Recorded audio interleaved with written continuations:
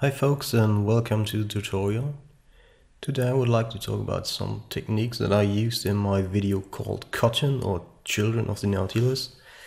I will drop the link below so you can have a look. And actually there was a certain sequence that people asked me emails about and asked me, what did you do there?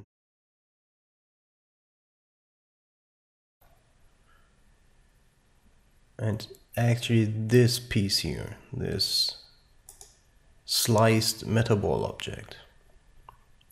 Let's have a look again.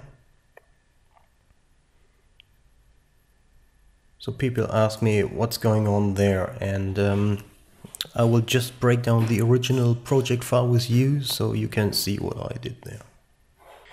Right, so let me play it back here. Just you can see this is the original project file that I used. It's a bit slow in the playback, but anyway. So let's switch another perspective, like here. Let's watch it again. You can see from the side, the camera is just over here. Actually, it's not so complicated as far as you are not completely new to Cinema 4D. So what have we here?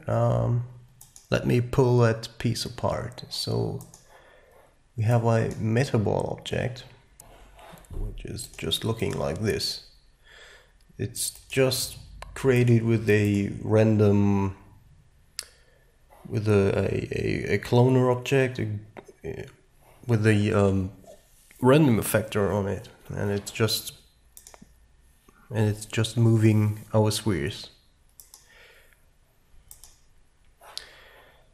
So then this cloner is put into a Metaball object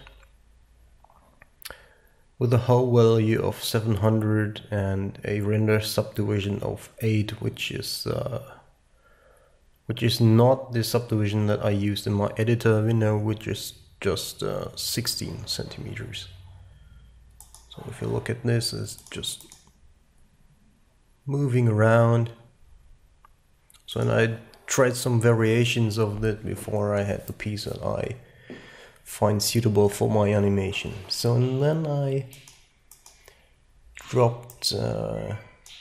created another piece, just looking like this. It's so the other element is just a bunch of cubes. Actually, it's created of cubes, just very thin cubes, all put together in a cloner. And then I dropped everything into a Boole object, like this. And I set the mode to intersect, so A intersecting B. Switch off high quality because it was creating some annoying artifacts, and when you play it back, it's just looking like this. So this is where our clones come in, and then they're pushing through the Metaball object. Right. So let's get a little bit closer. So we now increase the distance of our clones here, like say to 500. So you can have a broader gap between the elements of your sliced Metaball. And then in the end, I just put everything to connect object to give it a texture. And basically that's it. And